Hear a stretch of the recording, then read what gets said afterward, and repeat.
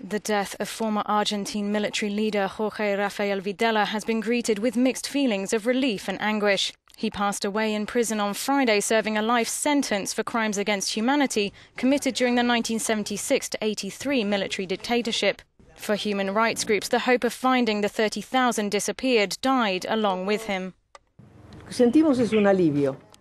We feel so relieved, but at the same time this weight, because he didn't speak or contribute to us knowing where those 30,000 people that we are looking for are, or the whereabouts of the 400 grandchildren that the grandmothers of the Plaza de Mayo are still looking for, and those who may be alive.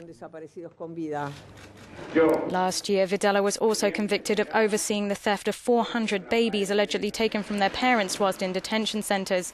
Over 100 have now been reunited with their biological families.